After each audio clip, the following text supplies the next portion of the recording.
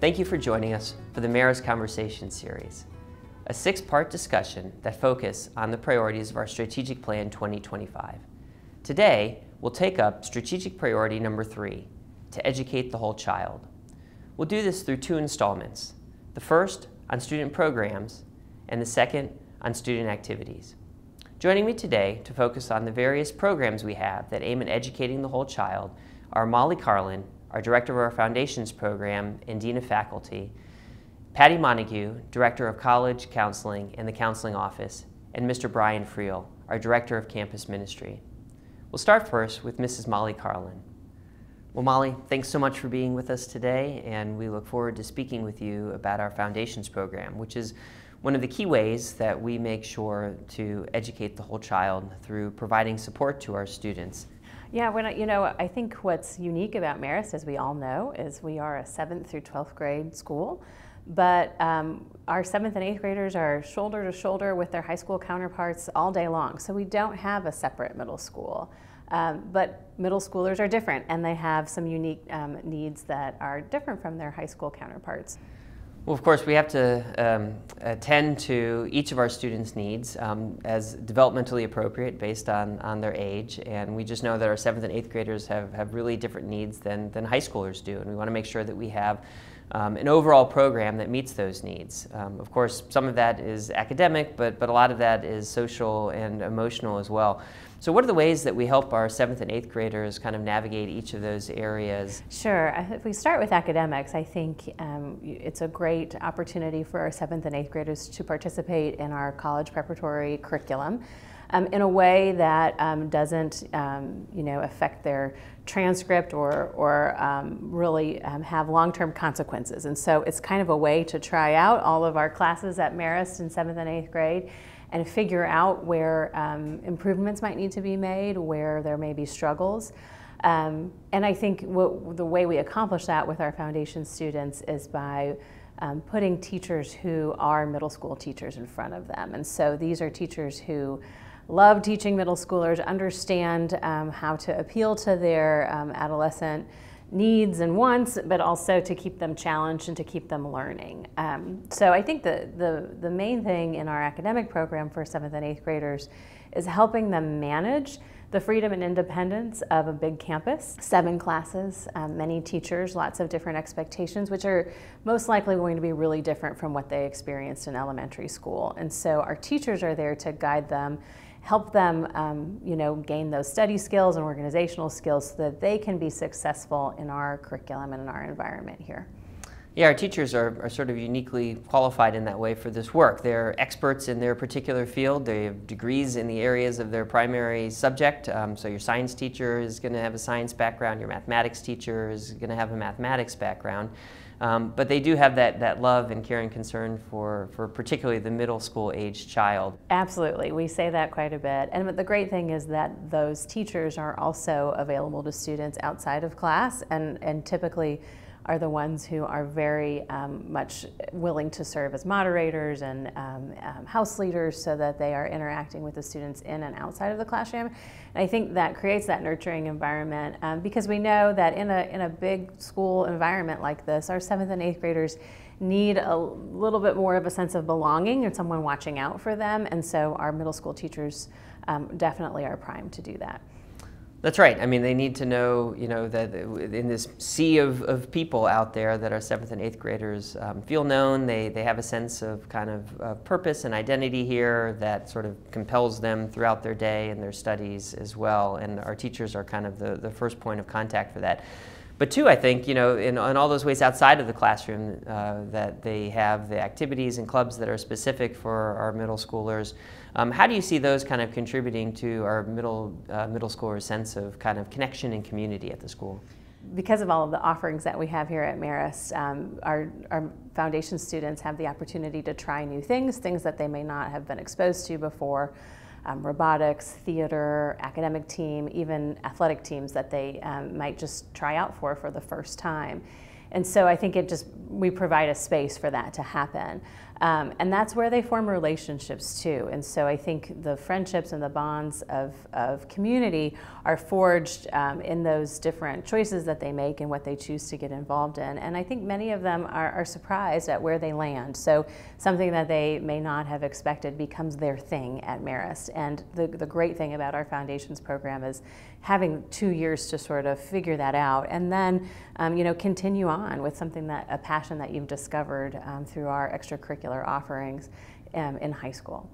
And that's so important, and why we aim at the whole child is because we realize that kids need the opportunity to just experience things to figure out, does this connect with me? Does this make sense for me? Does this feel somehow a part of my identity and being and something I want to be involved in for the rest of my time here? And so you'll see any number of kids, joining all sorts of teams or clubs or activities that they'd never tried before, just to see, is this something that there might be some calling in me to do and participate in.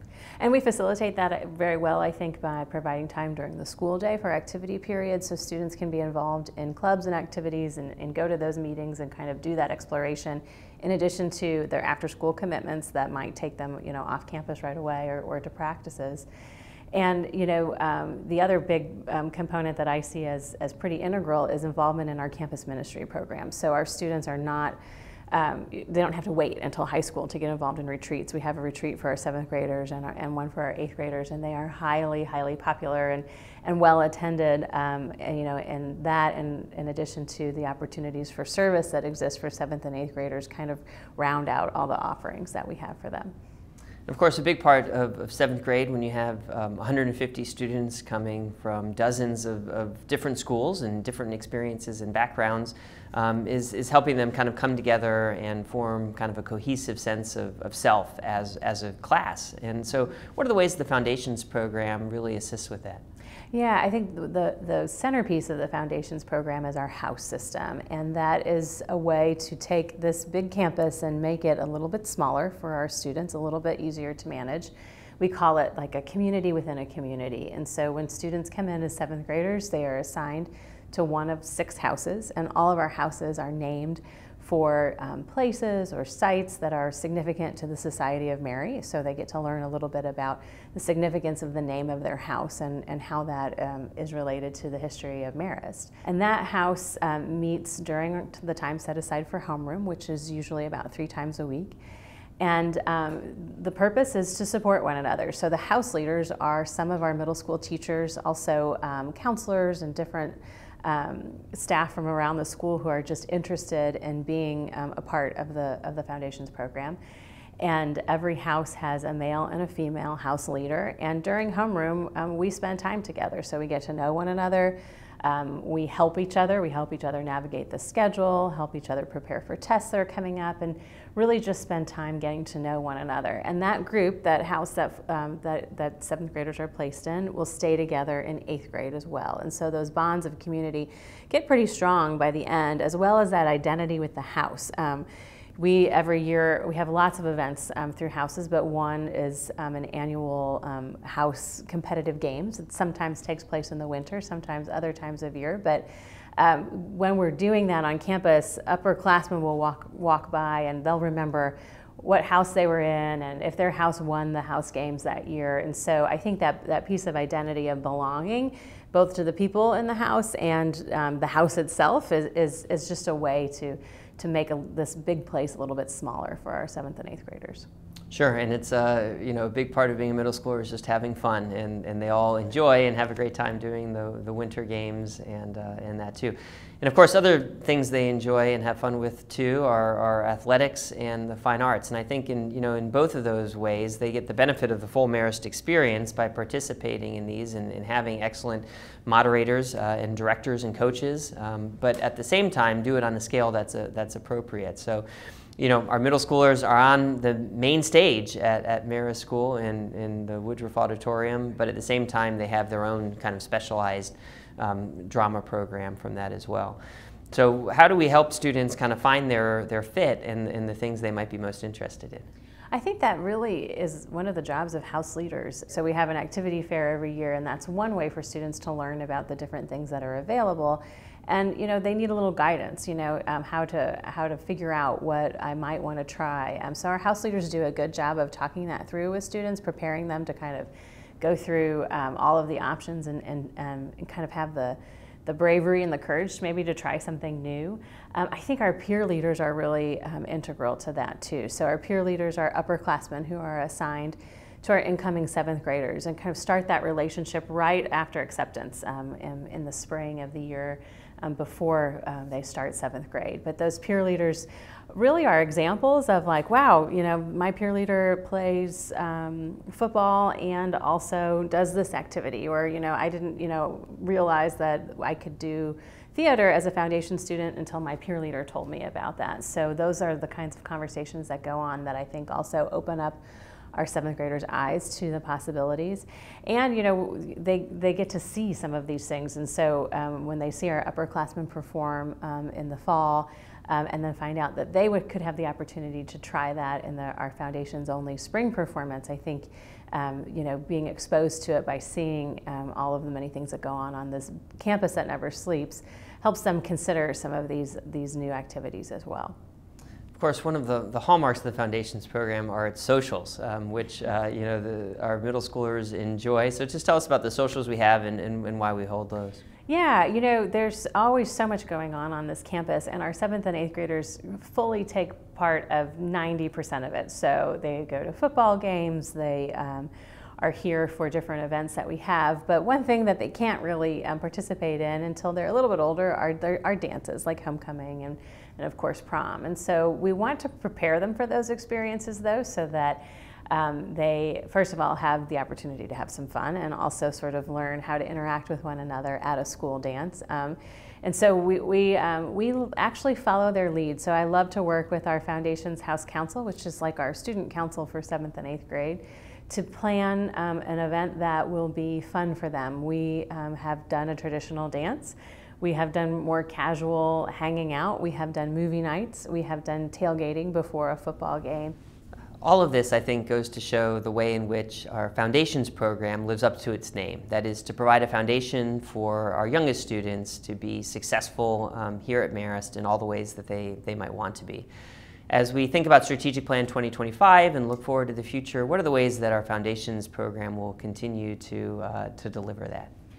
I think we just always need to be looking at whether or not we're meeting the needs of the students as they come in, especially as their needs change. And I think one main way that we need to consider that are what are their social and developmental needs, what kind of extra support might they need, say from our counseling office on positive social relationships, or what other kind of programming can we add to what we already do to provide them with the tools that they need to be successful, both here at Marist and just as young people who are growing up. I think another big area there is looking at their study skills and how we can help them, maybe even look at providing some ways for them to learn study skills and organizational skills for those who don't kind of come by that naturally. So where can we build that into our day? Where can we build that into our classes? So those are conversations that we have a lot about how we can improve what we're already doing. The other areas I think are making sure we're meeting their needs outside of the classroom. So are we providing the right mix of activities and athletics to keep them interested and challenged? Are there different avenues that we might want to explore with them, really based on student interest? And so those are, I think, a great area of potential for future planning for Foundations. Well, very good. Molly, thank you so much for joining us today. It's very much appreciated, and appreciated you sharing so much about what makes our Foundations program a distinctive one at the school and a meaningful one for our 7th and 8th graders as well. Thank you for having me. And now we're back with Patty Montague, Director of College Counseling and our Counseling Office. Patty, we're so glad that you can join us today and to share all the ways that our counseling office supports our students. I mean, one thing I think we both can agree on is being a kid these days is harder than it's ever been before. There's more pressure, more challenges that young people face, and it just sort of calls into relief just how important a counseling office is in helping young people respond to all of those pressures. So just say a bit about your observations about how the counseling office offers support to our students in all of the personal, social, and emotional ways that they might need. Yeah, The counseling office is actually an office of 8 professionals and a counseling assistant, and we're very fortunate to have that level of support from the school and support for our students. 4 of those are full-time personal and academic counselors. So every student that comes to Marist is assigned to a personal academic counselor that will stay with them throughout their high school career. Of course, one of the foundations of Marist is that we're a community who look out for each other and care for each other here. How does that play out in the social and emotional programming that comes out of our counseling office? Transitioning to a new school can be hard for a student, whether that's 7th grade, 9th grade, or the students who come in at other grade levels, 8, 10, 11, or 12. So the counselors try to introduce the students to the opportunities that are available to them here at Marist, whether that's getting involved in clubs, whether that's getting involved in other activities that they might not have even thought about before. They'll talk to them to find out, what are your interests? Are you an arts student? Are you a student who excels in the sciences or in STEM? And try to connect them with people in our community who can help facilitate that growth as far as in a social setting among their peers. They also even help students with how they get along with their peers and how to form better friendships and all the things that come along with adolescence. Sure, and I know the signature programs of the counseling office for a long time now has been Camp 3790. Which aims at bringing that 9th grade group kind of together as one class, despite wherever they may have come from before that, to kind of solidify in them that Marist identity. You're at Marist now, you're one of us. Talk to me about that program and how it's been successful. Exactly, and that was one of the programs that I loved to be a chaperone for years ago when we first did it, but now it has turned into a leadership opportunity for our upper level students, being able to bring together the students who started at Marist as 7th graders and then our new 9th graders coming in to form a more cohesive class, giving them a time away from the campus where they're able to actually get to know each other in a fun way, a relaxing way, form bonds that they might not otherwise be able to coming in as 60 new 9th graders to this 145, 150 7th grade or 9th graders who'd already been here 2 years before. So it's just a nice opportunity for those students to form their new class together as high school students at Marist. Yeah, I mean, so much of it is just a sense of belonging.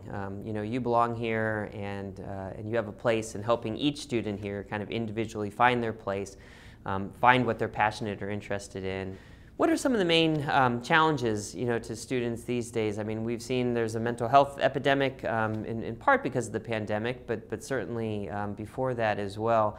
What are some of those challenges that you see kids have these days, and how does your office help students navigate those things? Getting the strategies they need to be able to persevere. One of the biggest skills that is needed for students and that they're looking for is something called grit. And so how do you do when you are faced with a situation that is more than what you've had to handle before? So it's kind of having the skills and strategies to get to that next level of emotional well-being, of being able to manage the next thing that is a minor setback on your way to more personal growth. And we talk about mental health differently these days than we used to, and we attend to it in the same way we attend to our physical health. That is that you need to pay just as much attention to your well-being in your mental health as you do your well-being in your physical health as well. How has your office really been a part of that culture change to just help kids talk about their mental health and sort of see it as something that deserves their attention and requires it, really? When I started at Marist in 2007, we were an office of 6 counselors, and that was 2 7th through 10th grade counselors and 4 11th and 12th grade counselors. And the 11th and 12th grade counselors managed the personal, academic, and the college counseling. And once in 2011, the shift went to where the personal and academic counselors were their own body, and they covered students from 7 through 12, which we think helped students be able to, go in and talk to somebody without them feeling like, oh, my college counselor who's writing my letter of recommendation is the one who is counseling me.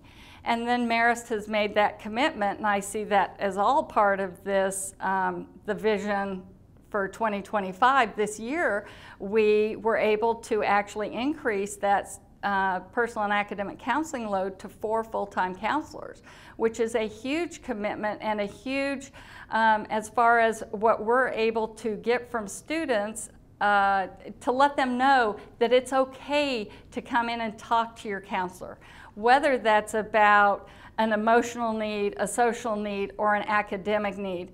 And the fact that we have the college counselors in that same office, it's not unusual for students to be coming in and out of the office all the time. And we hope that that makes it less of a stigma to go to counseling, which is something we might have seen 8 years ago, 10 years ago. So because our office provides so much different support to students in different areas, it's an office that is well used. We also started the High School Club of Active Minds. It was one of the first high school programs around.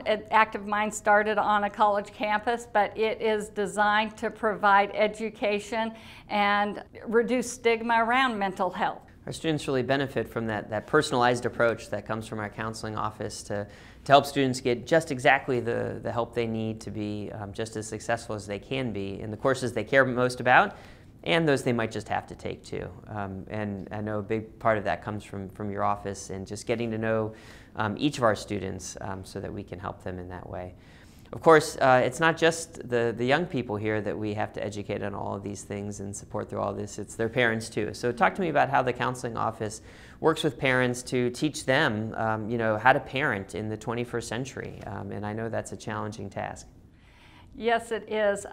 We've had parenting series in the past providing a wide variety of topics, from social media to handling stress to helping your child with homework. We also provide a lot of education around drugs and alcohol through FCD, Freedom from Chemical Dependency, as well as parenting with love and logic. So there are a variety of programs that come out to help parents as they support their students at Marist.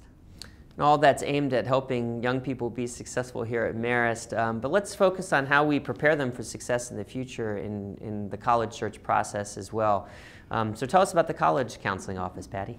So every student, as I said, gets their personal academic counselor as a 7th or a 9th grader, or whenever they enter Marist School. And they are assigned a college counselor in January of their sophomore year. And at that point, that college counselor will work with the student and family on scheduling for the next 2 years, and that's kind of the first touch point.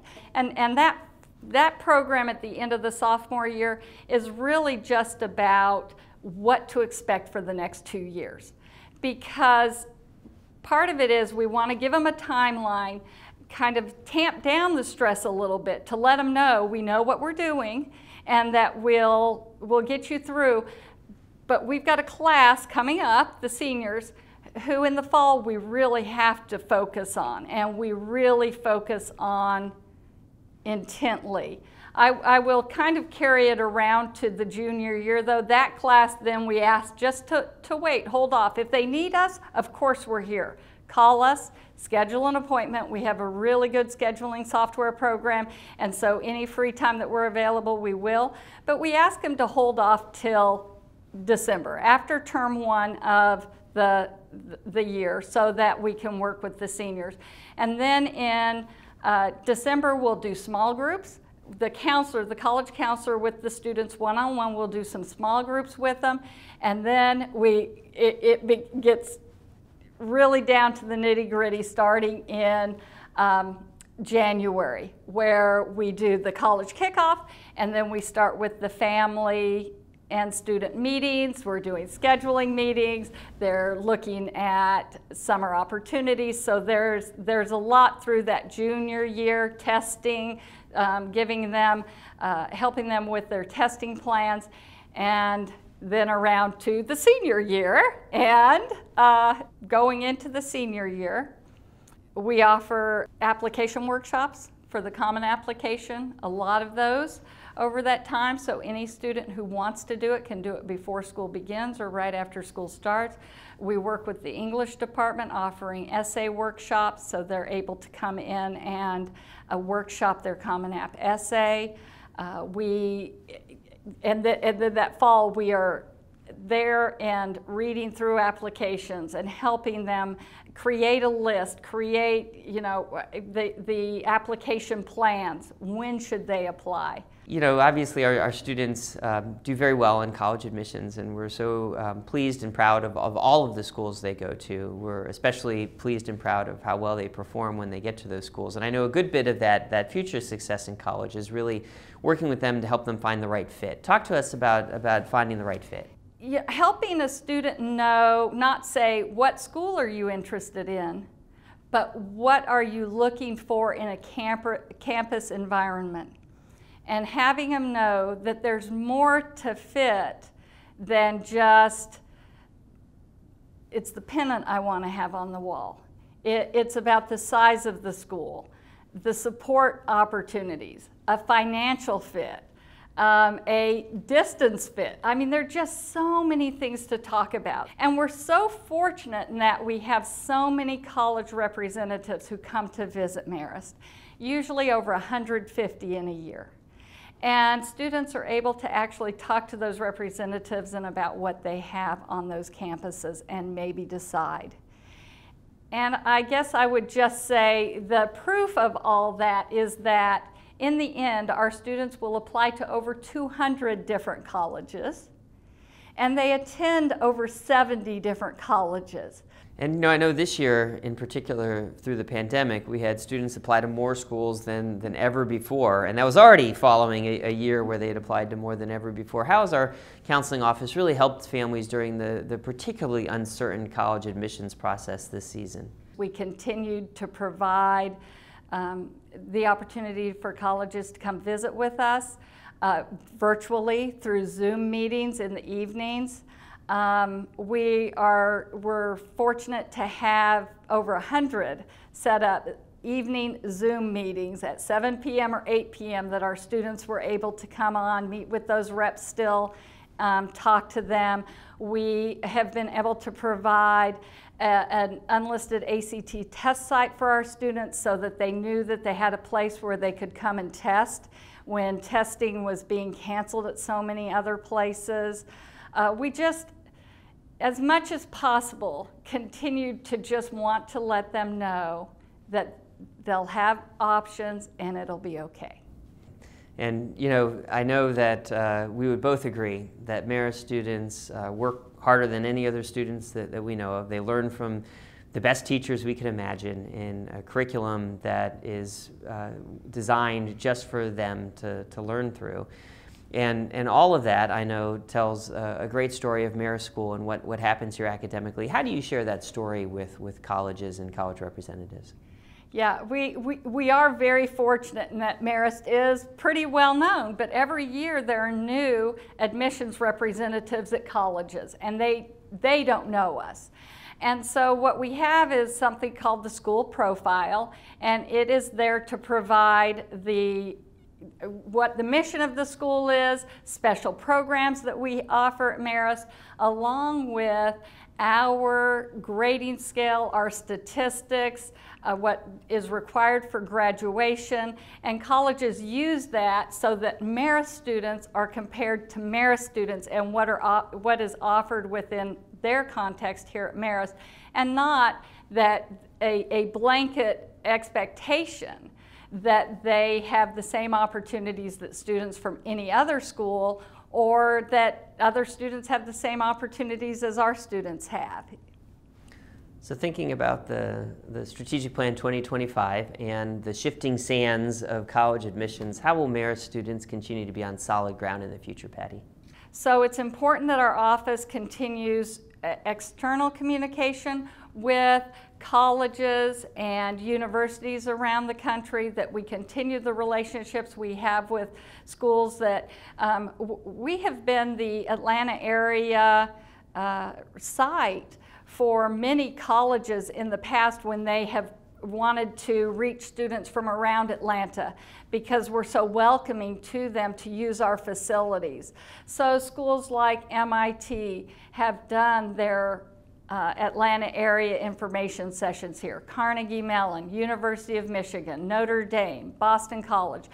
Part of it is that external part to help kind of continue the relationships and just have the knowledge to be able to continue to educate our students about it. So one of the things we started this year, kind of part of that strategic plan, was thinking how we could get more colleges FaceTime to Marist students younger. And one of those things was we started a series called Benefits of Attending to kind of highlight colleges that are in specialty areas. The experiences that we're highlighting are benefits of attending a women's college, benefits of attending a Catholic college, benefits of attending a historically black college and university, and benefits of attending a public honors college. Well, we know just how important the college admissions process is in helping students launch from Marist to whatever's next and best for them in their lives. And I appreciate that all that you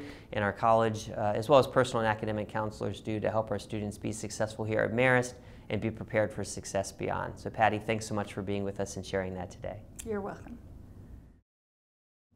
We turn now to the spiritual development of our students, which at Marist is the centerpiece of all of the education and experiences students receive here. I'm glad to have Mr. Brian Freel joining us for that. Brian, thanks so much for being with us today. You're welcome. So it's just as important that we develop our students' faith life and spirituality as it is their academic life or their athletic life. How does the Campus Ministry Office offer opportunities for students to do just that?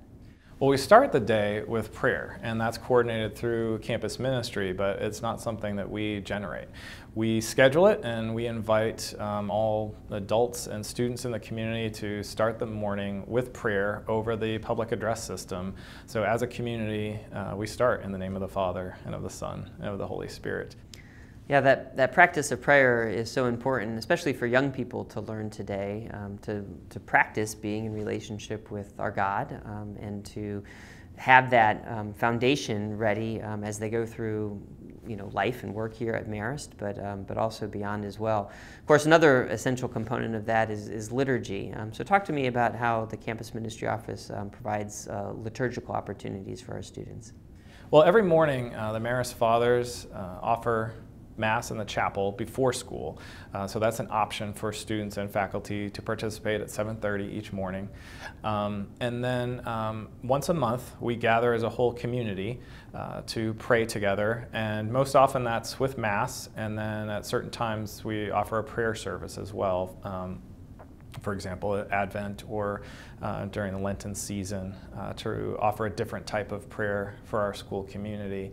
And we involve students in every aspect of that. We have student lectors, we have students sing and play the instruments, altar servers, ministers of Holy Communion.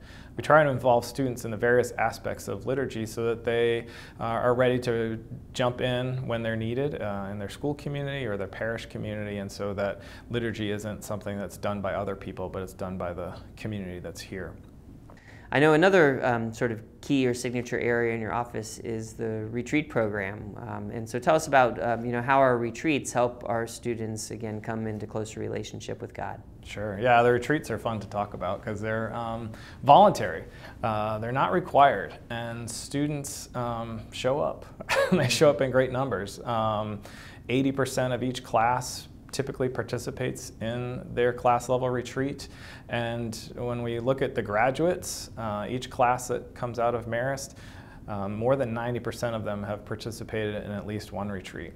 So we offer retreats at each grade level. The 7th and 8th graders have their day of reflection on campus, and those are led by 10th, 11th, and 12th graders. The high school students are encouraged to go off campus and participate in the retreats, specific, again, for their grade level, culminating with the Emmaus retreat, which is for 11th and 12th graders, which creates a unique mix. It's the first time that we blend two classes together, and so seniors and juniors gather together, pray together, share together, and that way that tradition can continue, because the juniors who go on that retreat learn from the seniors, and then once they become seniors, then they become those leaders. One of the really unique components of our retreat program is that they're entirely student-led. Tell me, what do you see as the value of having our own students lead the retreats?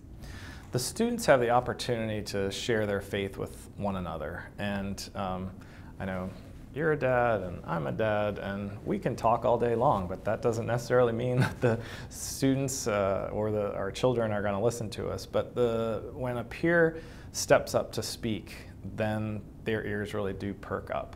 And they can speak directly to the experience of young people at this time, which is just a great benefit for that retreat experience. When I say student-led, it also includes several weeks of training. One of the great things about Marist and campus ministry is it's not just located in one office, and it's not even located in the tremendous staff that we have of 5 people. The retreat program involves 18 different adults from around the campus. There's theology teachers and history teachers and math teachers and people from other parts of the campus who work with the leaders for several weeks before the retreat, prepping them with what questions to ask and how to handle different or difficult circumstances within the retreat, reminding 11th and 12th graders what it's like to be a 7th grader and how much energy there is in that room, because even in those few short years, they forget what it's like to get 6 or 8 7th graders all together and keep them focused. It's a powerful statement about how valuable our students find our retreat programs, that there's so many who sign up to lead them and participate in them. Why do you think that is? Many years ago, a Marist brother at the time, who's now a Marist father, began the Emmaus program with some sophomores. And what they wanted to do was create a space where students could be themselves. At Marist, we strive for excellence, and that means in various ways, from wearing a uniform to academic excellence to excellence on the sports fields. They are striving to meet an ideal, setting a goal. But a retreat is designed to not have goals, to have an experience of God and to let God love us as God created us to be. And the retreat is able to create that space so that students can be accepted as they are, reminded about how much God loves them, and just have that brief respite from their phones, from their expectations, from their parents, even from their teachers, because the small groups are led by students without an adult present. So much of this, our spiritual practices through prayer, through liturgy, through retreats, speak to our Catholic identity. But how do we also use each of those as a way to share our Marist charism, those things that are distinct or unique to the Society of Mary? Many of the retreats enact those principles. And one I think of is the 9th grade retreat, where parents are invited to drop their students off at the retreat center. And as they're being dropped off, the retreat leaders welcome them and bring them into this new space, this unfamiliar space. Some of these 9th graders are only a few months new to Marist, and so they're looking for their place to be and their place to fit in. And so the leaders bring them in, start them playing various games on this open field, and tell them where to put their gear for the evening. And so in that way, we enact the Marist value of hospitality. And so a number of the retreats will mention the core values of Marist spirituality, but I'd say almost more importantly, they enact those values. And what are some of the other ways through your office that we enact those values and bring those to bear, so that at the end of a student's 4 or 6 years here, they're just well steeped in what it means to be Marist, and they're prepared to go out and be Marist in the world? Two of the charisms of the Marist spirituality are service and a missionary spirit, and we encourage those through our community service program. 7th graders are required to do 4 hours of service, and that can be either direct or indirect. And that requirement increases and changes over their years here at Marist. So as I mentioned, 7th grade can be 4 hours of direct or indirect service. Going up to 12th grade, where there's 12 hours required, and it's of direct service to those who are in need. Because the Marist spirituality includes relationship. And it's not service to sort of check a box, but it's service to grow in our relationship with God. And that happens in a real way when we're in contact with the people that we are serving. Yeah, that ministry of presence that comes with direct service is really what I think is most Marist about our service requirement. The Marists go out beyond the boundaries of comfort, beyond the boundaries of themselves, and they seek others in need. And they sit beside, they walk beside, they act and pray beside those they find there. And I think that's one of the things that really stands out about our service requirement to me is the number of hours may be fewer than one would expect, only 12 hours. But that type of service is what really makes a difference. And it's the kind of service we want our students prepared to do once they graduate here too, to go out into the world and to be with those who are in need and to help meet those needs too.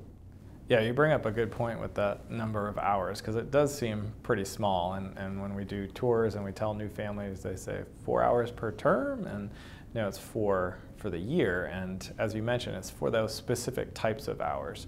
We want the students to participate by that missionary spirit, moving beyond their comfort zone, meeting people that they ordinarily might not bump into, so that they can see the face of Christ in those opportunities too. Absolutely. And one of the things that we do to try to embed that Marist spirit in our students beyond service is we have an annual rotation of Marist themes each year, so that over the course of a student's career here, they have the opportunity to learn about, to focus on, to reflect and pray on particular values of the Society of Mary. Why don't you tell us a little bit about how that works? Well, one great example of that is this year, the theme that we're focused on is ardent love of neighbor. And we introduced that theme at the beginning of the year through our assemblies. We touch upon that theme through various prayers. I'm sure you've heard it through our morning prayer at different times. And our academic programs will adopt that as well. I was just reading our faculty newsletter, and it included information about the 7th grade science project, where they were exploring the impact of pollution. And they studied the water crisis in Flint River, Michigan. And after studying that, one of the reflection questions was, how is ardent love of neighbor reflected in this crisis? And I just thought that was a great way for 7th grade earth science or environmental science to incorporate the theme. So again, it's not just campus ministry as a single department or the single generator of the Marist spirit, but it pervades throughout the school. And you brought up an interesting point, that it's not just the students here who are in continuous spiritual development, it's the adults too. And just as we attend not only to the intellectual needs of our students, it's not only the professional needs of our faculty and staff, it's also the spiritual needs. And we are sure every year to build in opportunities to come together as a community of adults and pray and reflect on things like the Marist theme as well. Because ultimately, what we want is for every Marist faculty and staff member to be equipped and to be prepared to model and to demonstrate what it means, what it looks like to be Marist. Because at the end of the day, that's the ultimate sign of the success of a graduate, is one who goes out and knows how to put into practice the love of Christ in the Marist way as well. And another way that the adults around here influence the young leaders at Marist School is through our peer leader program, that program that pairs our newest Marist students, those coming into the school, with someone who's been here, a student who's been here for a while. So how do we see the adults sort of forming that leadership quality in our students through the peer leader program when it comes to leading in the Marist way? Well, one of the key aspects of Marist spirituality is hospitality and recognizing the dignity of each person as created in the image and likeness of God. And that spirit is carried through the peer leader program. As you mentioned, each year we welcome 200 new students, and how tough can that be? You put out a welcome mat, you smile, and say welcome, and you show them where their locker is and show them where the cafeteria is, and they should be good to go.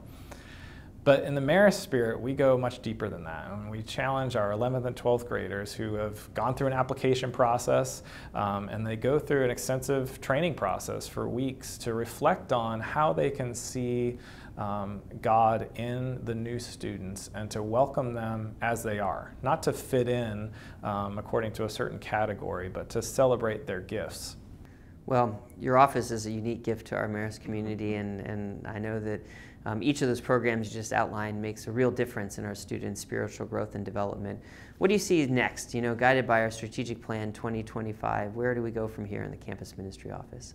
The strategic plan has 3 key priorities for campus ministry. One is spiritual practice, another is community service, and the third is dialogue.